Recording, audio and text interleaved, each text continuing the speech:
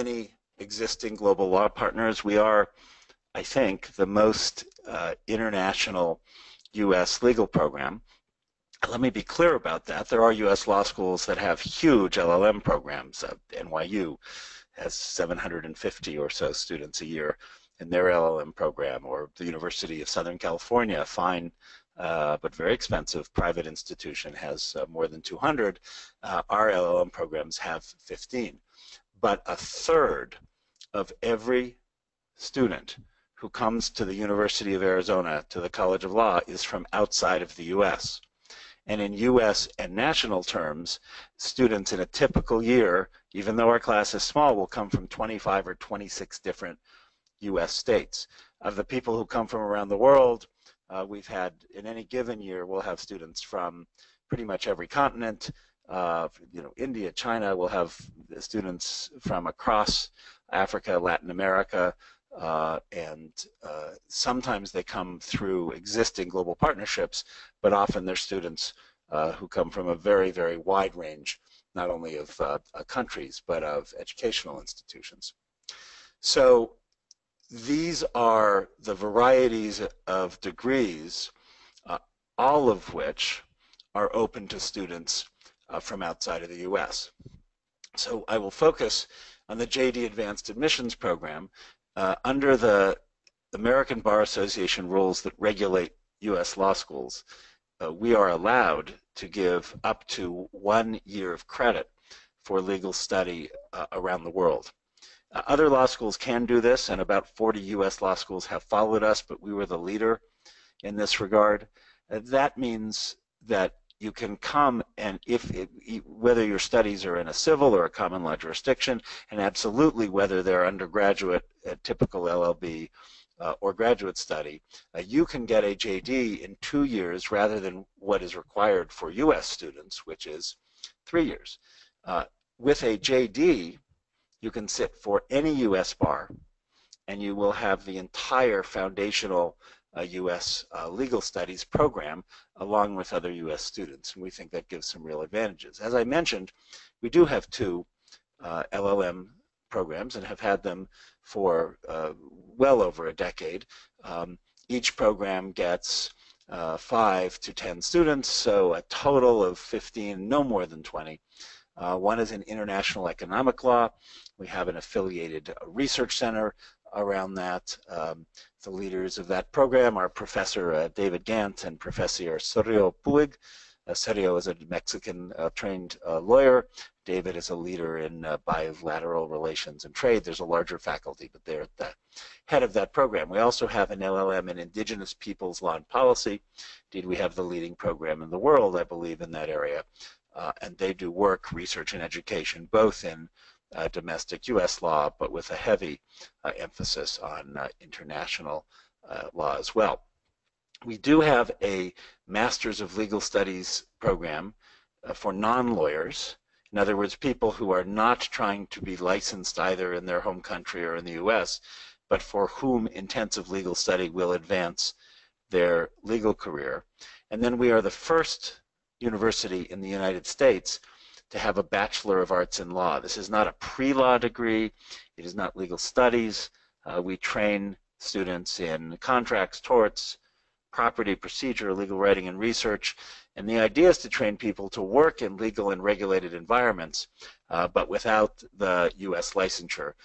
And it's been a very popular program. It's been around for only 5 semesters, and we have more than 450 people in that program here in Tucson, and another 174 in a dual degree program in Qingdao, China, also studying for that degree. So again, let me go back to the JD program, and please let me repeat the encouragement that if you have a question along the way or this isn't clear, to let me know. So the Advanced JD Admissions Program allows you to earn the JD in 2 years. And it's not a JD with a star note. It's not a JD for foreign lawyers. It's the JD. You just get the year of credit if you've studied law elsewhere. Now many of those students do and can stay for an additional half year or stay for a full 3 years. Some do that to be on Law Journal. Some do it to get a master's degree along with the JD. but you have the option as an international lawyer coming to the U.S. that U.S. lawyers don't, no matter what their degrees or training, which is to get the JD in 2 years.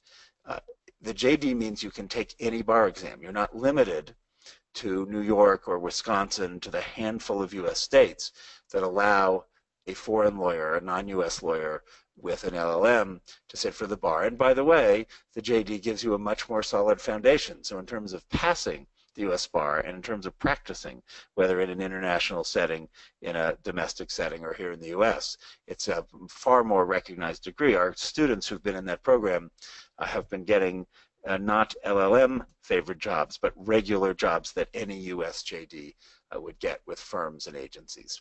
There is no LSAT required for the international admissions advanced program, the advanced admissions program. We do look for very strong English language skills, but we are not required to, and therefore do not use the LSAT. We do not find it to be particularly useful. And then, as I think I mentioned, 20 to 25% of every one of our entering classes now for some years has been from outside the U.S. So that means when you're in small sections in legal writing, in other words, as an international student, you're there with a large group of other international students. The picture on the screen is from a U of A American football game a couple of years ago. I don't mean to diminish the value of LLM. I understand that many of you are interested in U.S. LLM programs. You should be very attentive to the nature of those programs. There are many excellent LLM programs. I would encourage you to look at those which integrate international students fully into the JD classes and curriculum rather than teaching LLM students separately. I think one of the major opportunities in doing an LLM is to build professional relationships with U.S. students and vice versa for U.S. students to get to know lawyers from other countries, and that opens up both job and professional prospects down the road. For us, the LLM, first of all, is very competitively priced, and by the way, so is the JD. The tuition for non-residents of Arizona, because we're a state school, it's a little lower for residents, but it's for non-residents is $29,000 US a year. I don't mean to diminish the point that that is a lot of money, but it's half of what many other top-tier U.S. law schools charge for tuition, and it's half of what many U.S. law schools charge for LLM tuition. So, you know, a USC or a Columbia that charges in the mid-50s US dollars, $55,000, $54,000, $58,000 a year. My point is, we are so aggressive with tuition so that the JD is a real option, and I understand it's a second year of living expenses. On the other hand, Tucson is both a lovely and a relatively affordable place to live. Our LLM programs, first is International Economic Law and Policy. It's a 1-year, a 30-unit program. It is an in-depth focus on international trade law, investment, commercial, and business law. You can take the bar exam in a handful of U.S. states. So people do that, and it's a more traditional path for international lawyers. And if you are focused in that area of expertise, it can be very valuable. Because the program is small, not only do we fully integrate our LLM students with the JD program, but we get to know them incredibly well and mentor people individually. Again, we have high high English language requirements for those programs. For the, let's see, did I jump over one? So we do have a LLM in Indigenous Peoples Law and Policy as well. That is a program that focuses on human rights, indigenous development, comparative indigenous international law. There are clinical opportunities with both of these programs as well. I mentioned the MLS, the Masters of Legal Studies. That can be for lawyers or non-lawyers. The LLM is only for people with a law degree, whether it's an LLB or a JD or a prior master's degree. The MLS is not area specific. The idea there is to enhance career paths so we can build content and classes around individual goals. A number of people have done that in the area of trade and business law, but so have people done it in environmental law, in corporate compliance, environmental compliance, in education, in any numbers of areas. And we have about 50 students, 50 students currently doing the Masters of Legal Studies. I mentioned the Bachelor of Arts in Law. I don't know where most of you are in your educational pathways. This is quite an extraordinary program. We are unique in the U.S. in having it, and as I mentioned, it is intended to train people to work in legal and regulated environments. So if you wanted a background in U.S. law but didn't plan to sit for a U.S. bar, you weren't interested in and didn't care about being a member of a U.S. bar, then either the MLS in a year or depending on where you are in your educational progression, the Bachelor of Arts would open those opportunities. You might have noticed as well that the English language requirements for the MLS and the Bachelor of Arts are lower than they are for the JD or the LLM program. Let me tell you a little bit about the University of Arizona, about the college, and about Tucson. While the law school is small, and I have emphasized that, we are not at a small university. There are more than 34,000 students here. We're an AAU university. What does that mean? There are a handful of universities in the U.S. Whose research profile is sufficiently high. So this is a very small organization of elite schools that have a heavy research emphasis along with their educational program. We're very strong as a university in environmental research in the sciences. The University of Arizona was the principal actor in setting off a rocket that's going to an asteroid on a multi-year mission, almost $1 billion mission. That rocket took off a couple of months ago to the asteroid to Bennu. It's called OSIRIS-REx. Just extraordinary things in sciences and optics and geology. Some of that interacts quite directly with the law school. We do a lot of work in law and technology. We have a global mining law program, which is new but has received a lot of interest from students who work in the area of natural resources, people who work on issues of privacy, big data, people who are doing work in business and startup and innovation and entrepreneurship. We have a close partnership with the Eller College of Management, our business school, which is right next door to the law school, and whose dean, by the way, grew up and was trained in Brazil. In terms of the College of Law, I've mentioned that we're in the elite tier of U.S. law schools. We were founded in 1915.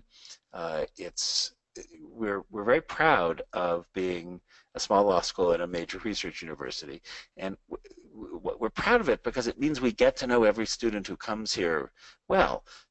If there are 126 or 135 JD students and 15 or 18 LLM students, and several dozen MLS students, and then the BA students are taught separately from the graduate students.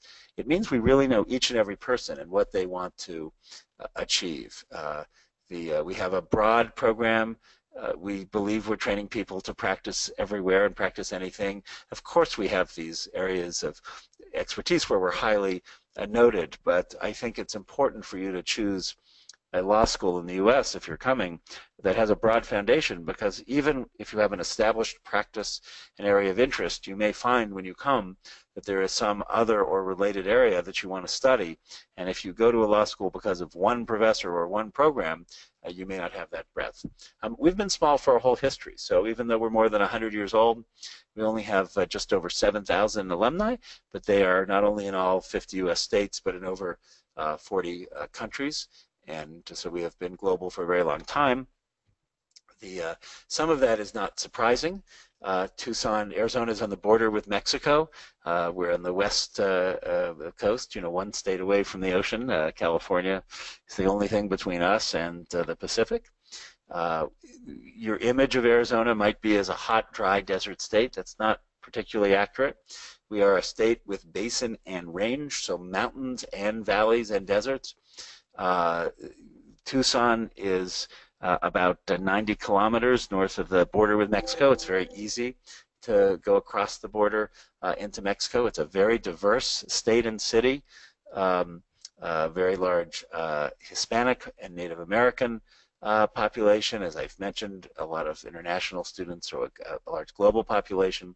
We have a fabulous urban center. It's about 1 million people in the Tucson metropolitan area, about 7 million in the state of Arizona as a whole. What that means is there's tons of mountains and deserts, the Grand Canyon, beautiful natural areas, but then there are also these vibrant cities, and I've given you a few images on the screen of the desert, the mountains above Tucson, and the downtown. Here's a couple images of the university, which sits near the heart of the city. One of these buildings is the oldest building on campus. It's called Old Main. We have a large grass area that runs through the center of campus, and then the brick buildings is sort of the typical architecture. There's some more modern buildings as well. And here's a final image, and I would welcome any questions you have. If there is any questions, please you can raise your hands, or you can just type it into the question panel, you know, so that's something that you can do. So Dean, like some of the questions that we have received for the last presentation, you can just please write the questions into the question panel anytime. So one key question is that what would be the cost of you know, like including the tuition and the living expense for a program. So this was a question that we have received like most of the time whenever we host this program. This is one of the very common questions that we receive. So can you let us know like what would be the cost specific to the James E. Rogers College of Law, you know, for doing a 2-year JD program, the tuition plus living expense? Yes. So the cost, the tuition is $29,000 US a year for each year. And the living expenses, while it varies, we estimate around $18,000 a year for living expenses. But you know, some people choose to live on campus.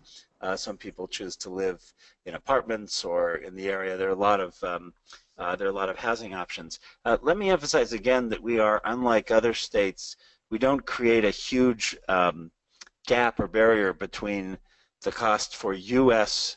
Arizona residents, who are a minority of our students, but still we are the University of Arizona, a public institution. So an in-state student, a student who grew up in Arizona, would pay $24,500 a year tuition, and a student from outside of Arizona, whether they are from India or Indiana, from Colorado or from China, would pay $29,000.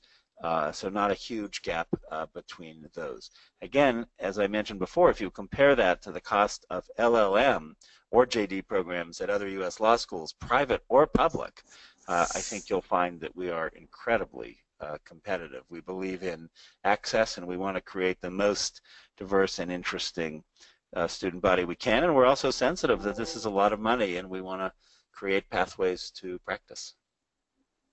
Okay, excellent. So, you know, there are you know, attendees over here. So, if any of you want to ask any specific questions, because we have the dean himself, you know, I mean, so it's quite good that he's there with us. So, if there is any question, then he would be the right person to answer it. So, we have a Lavanya over here with a question. So, I can just let me just open that. So. Does Arizona Law School specialize in the field of corporate law as an LLM program? So is corporate law one of the specializations that has been offered at Arizona? So that's the question. Yeah, so that's a great question. Thank you. As I mentioned, we have an LLM in international economic law, which includes corporate and business law, trade, intellectual property, investment law, entrepreneurship. We have a domestic U.S. corporate law curriculum, so many students come here to be trained in corporate law. That's a very typical area of practice. And so, for example, on our corporate law faculty, we include Professor Bob Mundheim, who teaches every spring a class in corporate governance, where he brings in Fortune 500 general counsel to do roundtables with the public, and then especially with his own class. So we have a strong corporate law program. I would say our focus and emphasis is on the creation and growth of companies, on entrepreneurship, on innovation, and not primarily on most of our graduates are not focused on massive Fortune 500 companies for their active practice. I mean, some go to New York to the big firms. We've had 3 or 4 students go to Sherman and Sterling in the last few years in New York, and some go to Chicago and Los Angeles to do large corporate practice. But I would say, since our students go all over the place, their corporate law that they work on is often in the creation, nurturing, and growth of both new and mid-sized companies. But we teach, mergers and acquisitions, a full range of securities laws, a full range of tax classes. All of our tax classes are, including corporate tax, are taught in conjunction with the business school. So you're sitting there with business and law students. And so that is the focus of our program. We do not have a separate LLM in corporate law. So it would come under the LLM in international economic law and then just do a corporate law focus. Question that we have frequently been asked about is about the scholarship program. That's again a question that regularly comes up. So, is there any scholarship available to the potential law students? Like, what are the opportunities for scholarship available in the LLM program as well as in the JD program? Is there any scholarship options available? Yes, absolutely. We do not have a substantial number of scholarship dollars, so our strategy has been keep the real tuition down. So you could look at a U.S. law school that has a $55,000 or $58,000 tuition, and they offer you a $10,000 scholarship, and that's a net tuition of $48,000. And you could look at us, and we might offer you a $2,000 scholarship, which would make the net tuition $27,000. But if you said, school number 1 is giving me a much bigger scholarship, I don't think you're looking at this in the right way. So the answer is yes. We are open to and allow international students to apply for scholarship funds. But with both U.S. and international students, our fundamental approach is to make sure that the tuition is kept at a decent level and people come out without the massive debt that they do at some other U.S. Law programs. A third question, which is again an FAQ question, which we have encountered last time also in yesterday's webinar as well, is the qualification, right? As in the mark level or the range of marks which one is expected as an undergraduate law student. So, how much do you think is the amount? I mean, the mark which typically should a person be aiming at? That's another question which was frequently asked. Well, it's a great question. So it's interesting here to contrast the LLM and international JD students from the U.S. students. With the U.S. students, we are somewhat constrained because it is important to all of our community, to our employers, alumni, that we remain an absolutely top-ranked school. The reason so many employers come, come to Arizona or welcome Arizona students in their agencies, in their companies, is because we have been so strong for so long. The drivers on rankings in the U.S. are LSAT scores and grades, and so we're very, very picky. We have somewhat more flexibility with international JD students and with LLM students. Now let me be clear, we're still picky. If we admit you because we are confident that you can succeed and we can champion you in the market and that you will make good use of the degree, that if you're going to sit for the bar, you will pass the bar. These are all very important things. But we can look at individualized programs. It's actually quite difficult to compare the quality of undergraduate or master's programs around the world. And since we take students in a typical year, as I mentioned before, from 25 or 26 different countries, and often from 70 or 80, in one class of 126 students, people will come from 70 or 80 or 90 different academic institutions all over the place. That means we need to spend a lot of time, and we do, reviewing individual transcripts. So there isn't a magic answer to that question. We don't need people to have been the #1 student in their class. There isn't a grade cutoff for either the LLM or the JD program, because it matters enormously where someone went, and also if they've worked or practiced, where they are in their professional and educational pathway. We appreciate and respect greatly if people have spent some time in work or practice, and that it's that experience which leads them to believe that diversifying their educational background will advance them. Some students who want to take a standardized test, which can give us more information, we'd encourage people to take the graduate record exam, not the LSAT. If you take the LSAT, even as an international student, we have to report it. So if you do not do extremely well, that will foreclose our opportunity, at least for the JD program, of offering admission. If you've taken the LSAT, that's fine. We want to know it. Indeed, we have to know it, and it will be reported to us. And we're not ranked based on the LSAT scores for the LLM program. But the bottom line in all of this is there isn't a magic cutoff. We're open to looking at people's educational and professional pathways. We have more flexibility with our international applicants and for both the JD and the LLM program, but we look for people with strong records of success. This is a serious and competitive program.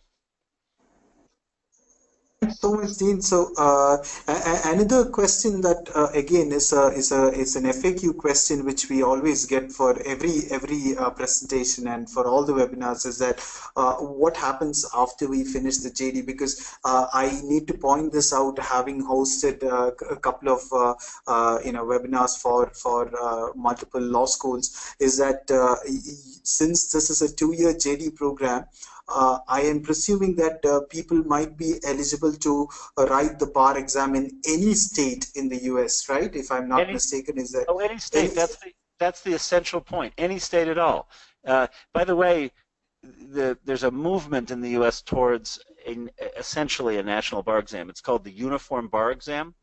So 25 states, including New York, now allow people to sit for the same exam, and you take it once, and if your score is strong enough, each state has its own cut score, pass score.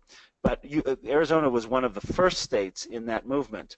And so Arizona, Colorado, Washington, New York, Alabama, a whole bunch of states. You can see online, I can send a link. If you search for Uniform Bar Exam in a web search, you would see all those states, and that's very, very important. And Vishnu, your point is even more essential. The LLM opens up 3 or 4 or 5 states at most.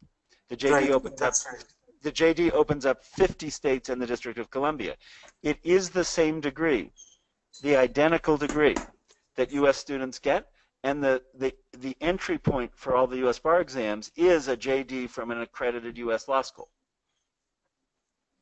So that's quite interesting. So, is it like is there any at the end of the JD program, or when the candidates are in their final year, in many countries, typically in India and as well as in African countries as well, there is a lot of law firms which presents themselves before the final year law students. Sometimes they get recruited directly. So does such a practice exist in Arizona University School of Law as well? Yeah, of course. We have a career development office with 5 full-time employees. We have employers coming all the time. So, for example, this week is our it's called the Sonoran Desert Career Fair. It's public interest organizations here in not just in Arizona but throughout the West that interview both in Tucson and in Phoenix. and what I know, I don't even have the total count of employers. I know there were 300 student interviews this Thursday with public interest employers here in Tucson. I think there's another 100 plus interviews the following day for students in Phoenix. We also have, I'm sorry for the thing that keeps appearing on screen. We also have private employers. We've just completed the season when most private law firms come to Tucson to interview, but we also do what we call on-campus interviewing, although technically it's not on campus, in Phoenix, in Los Angeles, in Denver. If the demand is there on the part of our students, we will organize with local firms in different cities to do interviewing in those cities. In other words, we'll take a group of students to Los Angeles and say to Los Angeles firms, of course you're welcome to come to Tucson and interview, but we have enough students that we will bring them there and make it easy for the firm. They can send their lawyers or the recruiters to a local hotel. We also, I describe our students coming typically from 25 states and 25 countries, and so our students are interested in practicing everywhere. We have in a typical year, 5 to 10 students. Almost 10% of the class will go back to Washington, D.C. That's a very popular location. So our career office is set up to help students get in front of and connect with employers in every state. And by the way, in international placements too. Both our U.S. and our international students are increasingly seeking placements internationally, not necessarily in their home country, and we have set up our career office to support that as well. I can get you, and you can distribute to everyone, an actual number of firms and agencies and employers that interview either on campus or one of our regional interviewing forums. But it's been great, and actually the number has been going up in recent years. One of the puzzles for us is that because we're a small school, employers from some of the bigger cities say we're happy to talk with graduates of your school. We know some, there's some in the firm or agency, they're excellent, but we won't send necessarily an interviewer there if there are only 5 students interested in practicing, say in Chicago, but we'll welcome resumes and then we assist in opening up those opportunities. Well, thank you very much, Dean. So if anyone has any questions, so now's your chance to ask him. So you can just type your questions over here in the question bar. So if at all you have any questions, please feel free to ask. Yeah. So I don't think anyone has raised their hands. So I don't think there are any further questions. So thank you so much, Dean Miller, for joining today. And it's been very informative session. So if there are any handouts or anything that you'd like to share, then please do let us know. We can definitely email it across. And this uniform bar exam has been a very interesting point, I think, not only to the attendees, to me personally as well. So it's a new information. So it was quite enlightening. So if there is no further question, then we can end this webinar, unless you want to add something more to the presentation. No, I appreciate people taking the time. I look forward to hearing something about your backgrounds and where you're from. If you or someone else you know has additional questions, part of being a small law school at a big university is you have the dean on the line, not an admissions officer, because it's very important to me to be able to describe the program, and we build these personal relationships with people. And so if folks have a follow-up question, I hope they will feel free to let me know. Is there any place where, in case if they want to reach out to, where do they reach out to? Is there any, do they reach out to you, or is there an admissions office, or where exactly is if that contact can be shared on screen, then that would be much helpful for many of the attendees. So it's a great point. I don't have a slide with the contact, but let me send it to you to send to everyone. First, people can absolutely reach out to me and just do a search for University of Arizona and the College of Law. My name is Mark Miller. Mark is with a C. Dean Miller, it's very easy to find. Carrie Lee Cluck, C-L-U-C-K, is our head of admissions generally. And Cristina Castaneda, C-A-S-T-A-N-E-D-A, Castaneda, is head of international admissions. So I'm happy to share the more detailed contact information. I just don't have it handy. I think Dean Miller is much more easier to Yes, find, I suppose. Yeah. absolutely. And people can reach out to me directly. I mean, for the same reason that I'm here on the webinar this morning, it's very, very important to us to find and build the right group of students across these programs. And I think if people sat down with our students or faculty or staff, one of the really striking things, but you have to take my word for it now in the webinar, but if you were here talking with people, one of the striking things is how friendly and supportive and engaging the setting is. And I really believe that we offer a setting which is engaging and supportive in a way that is not like other fine U.S. law schools. But to experience that, you'll have to come. Thank you so much, Dean. Thank you very much for this, for taking the time off that too so early in the morning to present the law school and the various program. Thank you so much. My pleasure. Thank you all. Bye.